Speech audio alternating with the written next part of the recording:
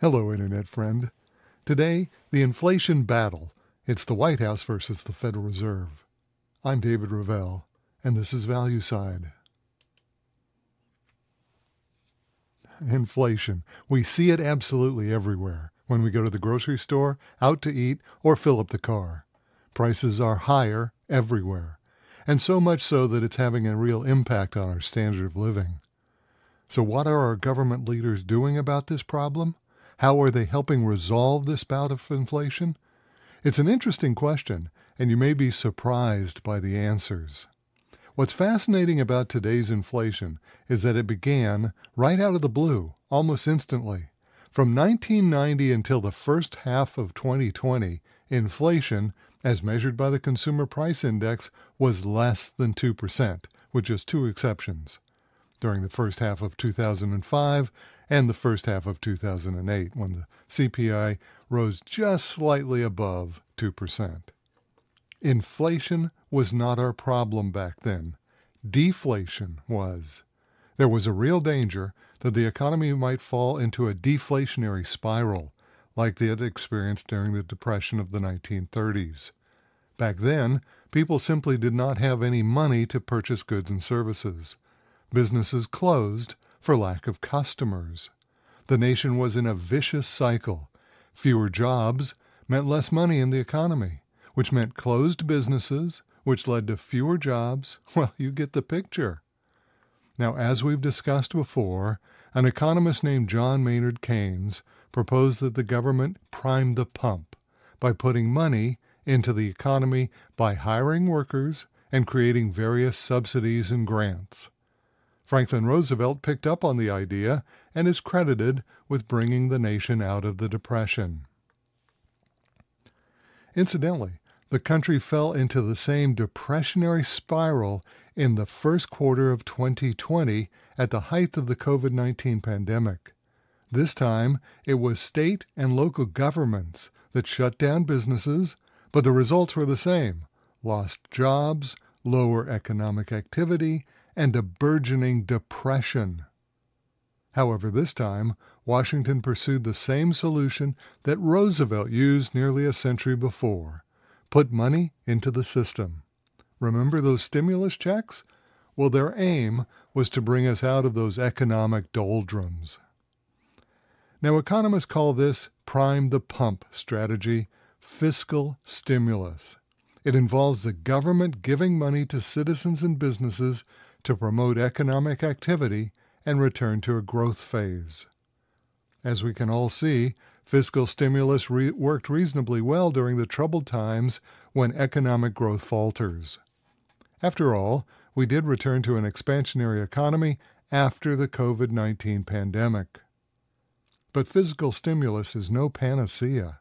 It's not a solution to all of our economic problems. In fact, when fiscal stimulus is applied during a time when the economy is already growing, this added stimulus translates into inflation. Too much of a good thing can do more harm than good. And that's how Keynes saw it. Keynes was adamant that government stimulus is a strategy government should only use sparingly. What's more, he felt that the debt that would be created should be paid back as soon as the economy was back on its feet and able to sustain commercial growth. Unfortunately, the current administration hasn't read the rest of Keynes' book. They're all intoxicated with spending and stimulus, and they've made that a permanent feature of our government. You've read that under President Biden, the federal government spends $1 trillion every 100 days. But like pushing on a string, this excessive stimulus has morphed into inflation. The stimulus was great at bringing us out of the COVID-19 depression, but we're well beyond that now. Now it only brings inflation. The current government spending has one other dimension that makes it particularly harmful. And the White House doesn't get all the blame. Congress is equally guilty here. In the world of Keynes and Roosevelt, it was assumed that all government spending would go to the American people. This is why Roosevelt created programs such as the Civilian Conservation Corps and the Works Progress Administration. However, much of today's government spending goes offshore. Those tremendous military aid packages, which are being used to fight wars in Ukraine and Gaza, provide little, if any, stimulus to the American people.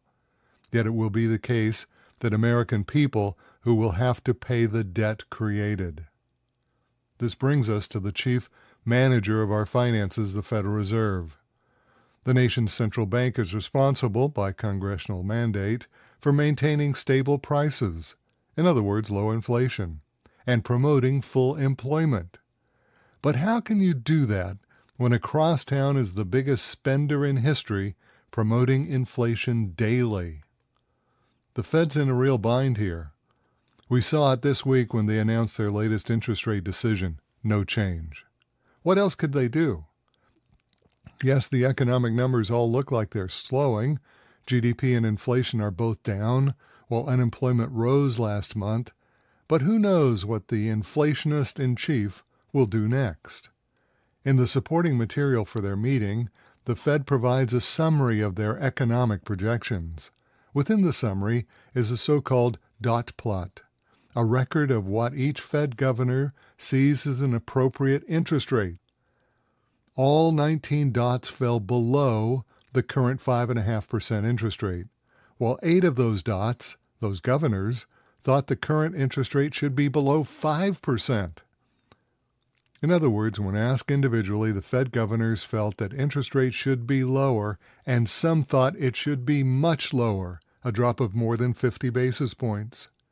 Yet they're frozen by this administration that won't control its spending, and thereby won't curtail inflation. And that's today's Value Side. For all of our articles and podcasts, visit valueside.com. I'm David Ravel. ValueSide is independently written and researched. The views expressed are strictly my own.